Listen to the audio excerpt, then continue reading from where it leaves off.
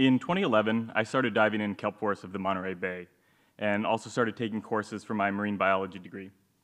In the classroom, I learned about sea urchins, kelp, rockfish, sunflower stars that made up a healthy kelp forest ecosystem. And then I would go diving and see those organisms with my own eyes underwater. I fell in love with the kelp forest. I didn't mind the poor visibility, I didn't mind the thick wetsuit, and I learned to embrace the cold. It was all worth it for the feeling of flying through an underwater forest, fully immersing myself in an ecosystem. But the water was cold. Immediate ice cream headaches pierced through my brain as I submerged into the murky waters. But I told myself I wasn't allowed to be cold in my 7mm wetsuit unless it was below 52 degrees, an arbitrary number that I still hold on to today. Wool socks, a wetsuit, and a full bladder also helped me through those dives.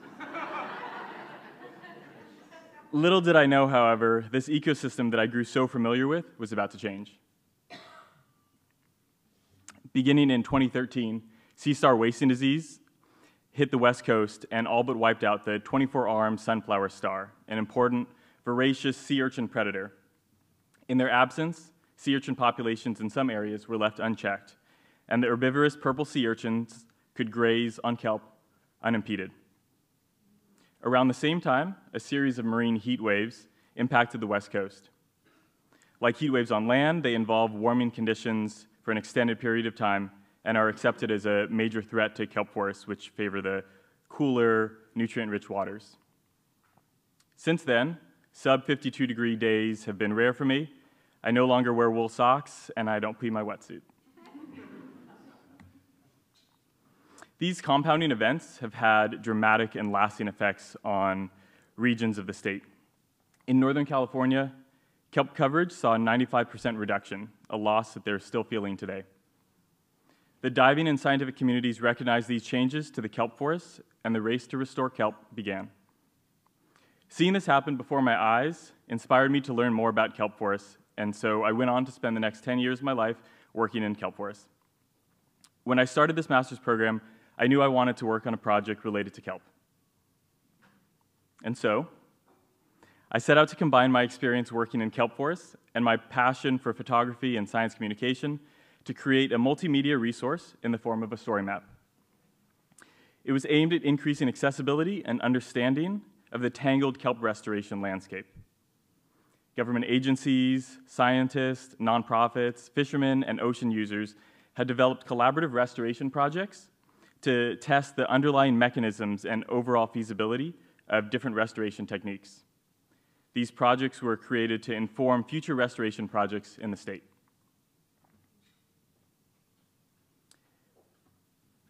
Through my story map, users can dive into the kelp forest restoration world by meeting stakeholders, learning from experts in the field, interacting with videos and maps, and exploring different regions of the state.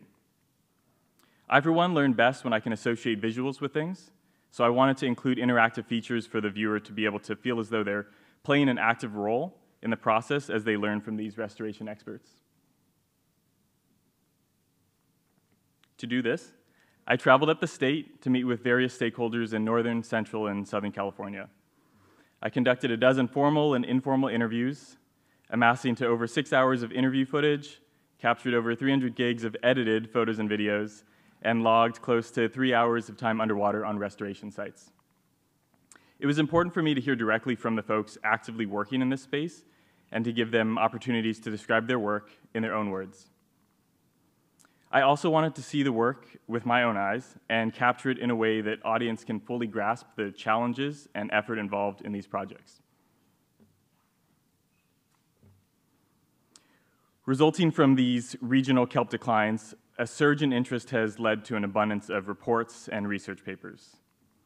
But whether trapped behind a paywall or inaccessible due to scientific jargon, these documents are not the most accessible to people, including those implementing kelp restoration laws and regulations. On top of this, with so many different projects happening around the state and so many different stakeholders collaborating on projects, the restoration landscape in California is confusing, even for someone who's been working on kelp.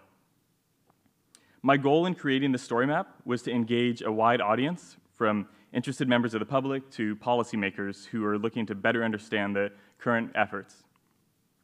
Don't get me wrong, research papers and reports are still critically important components, but I think that we shouldn't rely solely on these to convey the importance of the work. Many times they fail to engage audiences outside of academia and fail to show the visual and social elements of the projects. At this point, I think it's important to recognize that kelp restoration isn't a new topic. In fact, scientists like Wheeler North were working on kelp forest restoration projects here at Scripps more than half a century ago. He used methods like quicklime, which is a chemical compound that killed echinoderms like sea urchins, but also had lasting impacts on the ecosystem. Also urchin smashing and kelp outplanting, which are still used today. But our oceans continue to change, and science continues to progress, and a newly inspired group of scientists have taken an interest in kelp restoration. So, using my story map, let's look at some of the restoration strategies being employed. There's three main categories of restoration: artificial reefs, grazer suppression, and kelp enhancement. Artificial reefs, which utilize new or restored habitats as substrates for kelp to grow on. Grazer suppression is based around the idea that reducing grazing pressure can allow kelp to reestablish itself at a given site. And kelp enhancement typically involves growing kelp in a controlled environment and outplanting it at various life stages within a restoration site.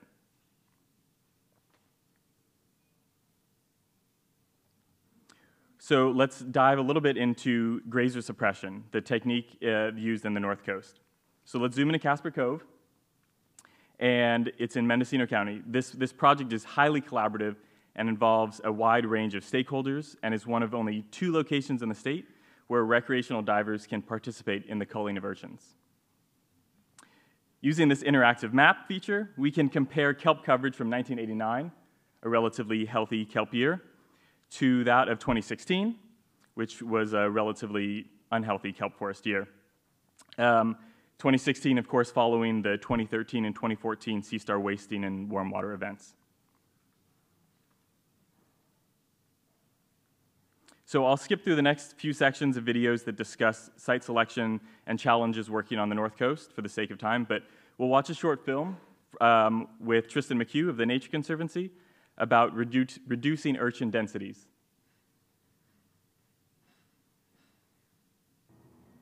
In a report that we put together after the OPC-funded project to investigate commercial diver hand harvesting of urchin in this space, we were able to reduce densities to below the targeted threshold that we were aiming for, which is understood to be 2 urchin per square meter.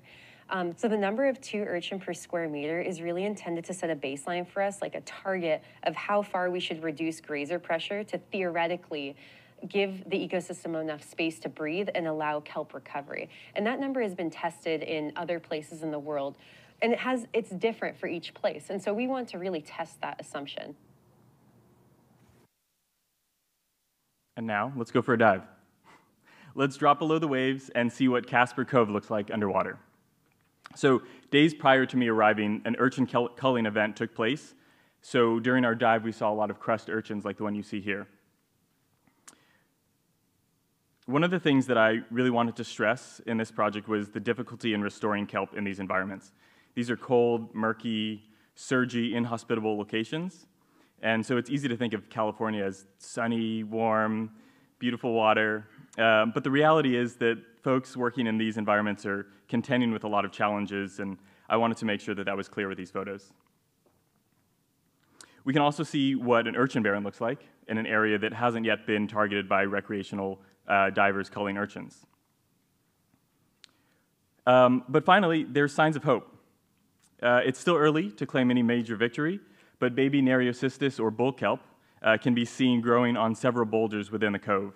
It's a positive signal that kelp spores are within the cove, and with reduced grazing pressure, kelp may make a return. The kelp restoration landscape is a still developing field as we continue to learn more about the efficacy of different techniques. This story map will be available and accessible online as I continue to build it out thanks to additional project funding from the Sussman Foundation. And with that, I'd like to thank my esteemed committee members, Drs. Teresa Talley, Aaron Satterthwaite, Patty Ahn, Ed Parnell, and Kristen Elsmore for their time and feedback throughout the project. I was so fortunate to have such experts in the field. I would also like to thank my PhD mentor, Mohammed Sadaret, the MAS MBC program staff, the 2023 cohort. Couldn't have done it without you guys. My parents, and my friends that I've gotten to know during my short time here. And with that, I'd be happy to take any questions with the remaining time. Thank you.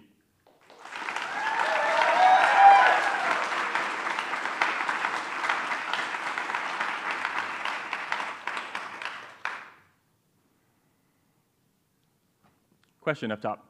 Thank you. That was really nice, and I'm looking forward to looking at more of the story map. How did the presence or absence of otters affect the,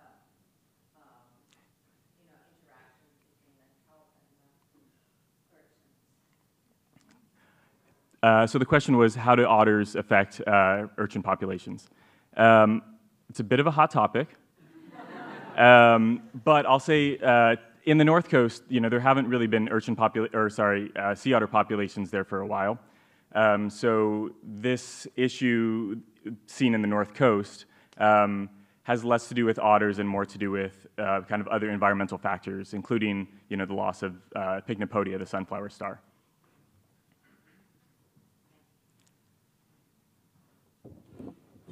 Yeah.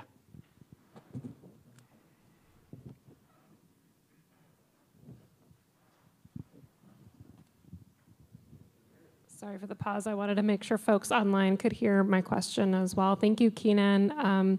You mentioned a little bit about some of the management agencies that are funding and who are looking for information on kelp. Can you speak a little bit to maybe how this could help inform or any plans you might have to get this information to Ocean Protection Council, other state management agencies? Yeah, thank you for the question. So I actually have a slide teed up right for that. So with my Sussman Foundation funding, I'll be able to work with Sea Grant throughout the summer, and so I'll be working closely with them to try to kind of make sure that this is a tool that's useful to a wide range of folks. On my committee, I also had folks that are in the restoration world, so representatives from Sea Grant and the California Department of Fish and Wildlife. So I'm working very closely with all these different stakeholders and hoping to make sure that it's not only useful to them, but to kind of the wide audience, the general public of California.